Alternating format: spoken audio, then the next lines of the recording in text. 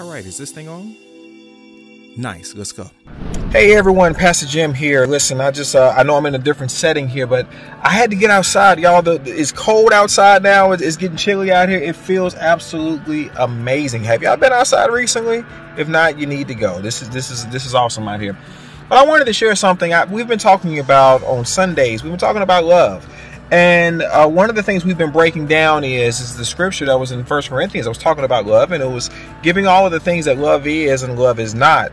And one of them we spent an entire message on, and that was anger. And I kind of want to give just a little bit of some of that message. I do plan to share a link so you can go back and see the message in its entirety. But I want to share a couple of things that we talked about from that Sunday. And I just want to tell you about anger here. And I'm reading from these notes here. It said that anger defined is a strong feeling of displeasure and usually of antagonism. And I just want to ask the question, and many people may not even have thought about this recently, but when was the last time you were angry? When was the last time you were angry? Was it earlier today? Was it yesterday? Was it this week? Was it last week? When was the last time you were angry? And why were you angry? Were you angry because of a circumstance? Were you angry because of a person, something that they said, something that they did? Were you angry because of something that you did? Was it something that you said to somebody or something that you did and made you angry with yourself? Or were you angry with God? And, you know, the Bible says a lot of things about anger, but one of the things I just want to talk about just for a little bit here is about Saul and David. All right. So there's a scripture here in 1 Samuel chapter 18, verses 5 through 7. I want to read that real quick. And it says, whatever Saul sent him to do, David did it successfully. And Saul gave him a high rank in the army. This pleased all of the people and Saul's officers as well. Now, just a second here. Just for a little bit of context, if you remember, David was the one who was anointed when he was a kid that he was going to be the next king. When he was anointed to be the next king, there was already a king at the time, and that was Saul. Saul had done some things that God did not like, and God had rejected Saul as king. And when he rejected Saul as king, he told Samuel to go find a replacement. Samuel goes and finds a replacement. It's the one that God chose. It was the one that God anointed, and that was David. So anyway, word got out that there was a new king on the way. Word got out that there was a new king coming, and this was going to be David. But like I said, Saul is still king at this time. Some of you all might see where this is going. All right, so let's go back to reading here. All right, so let's go to verse 6. So this is 1 Samuel chapter 18, verse 6. It says, when the men were returning home after David had killed the Philistine, the women came out from all the towns of Israel to meet King Saul with singing and dancing. They came out to meet King Saul with singing and dancing. King Saul was the one that gave the order. David did it. Everybody came to meet King Saul. They were going to have a party for King Saul. King Saul, you're the bomb. You're the man. You're doing everything. You're doing everything so great. It said they came out from all the towns of Israel to meet King Saul with singing and dancing, with joyful songs and with tambourines and lutes. Verse 7 says that as they danced, they sang, Saul has slain his thousands and David his tens of thousands. They came out to have a party for Saul, but in that party, they are comparing the new guy to the person that's going to get replaced. Now, again, we as people compare many different things. I saw a video just earlier that was talking about from a basketball perspective. Who is the greatest of all time? Is it Jordan? Is it Kobe? Is it LeBron? Who is it?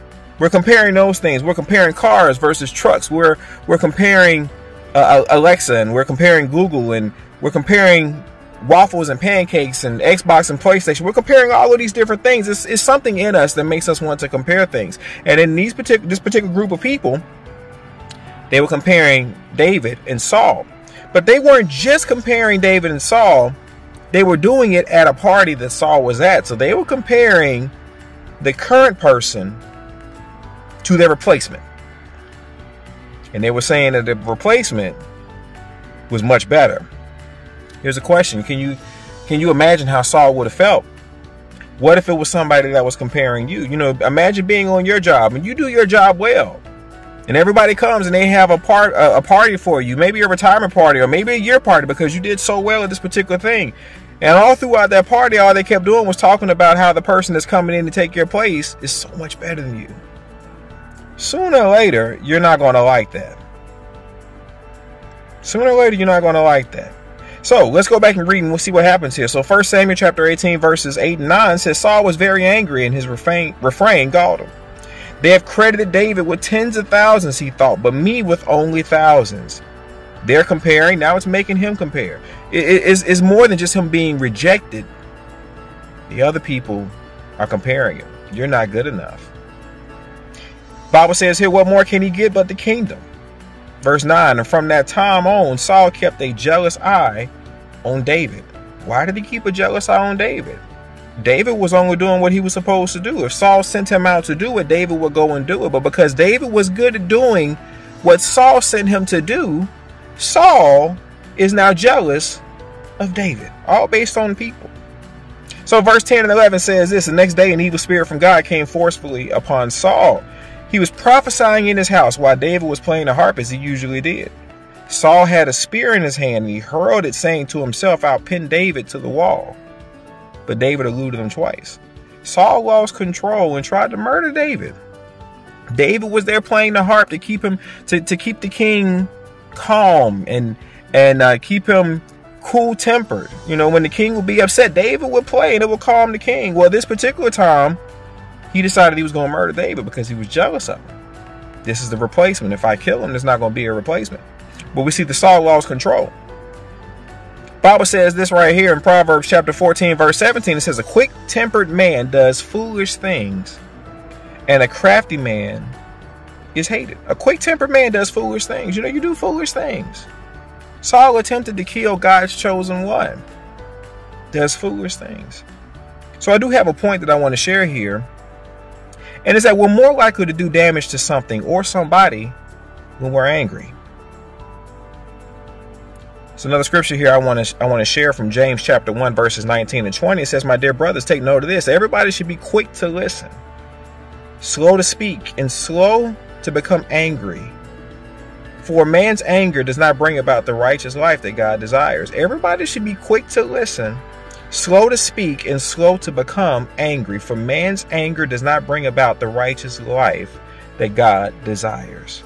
Now, like I said, I will make a link to the message for everybody to be able to see it. But I gave some points in terms of how we control our anger. We talked about this much more in detail here. I'm just giving you the short version. I'm going to give you one of those points. Like I said, there are more in the message. You have to go see the message to get the rest of them. But the first one was this, is that how do we control our anger? Based off of what we read so far, we realize that our anger will control us.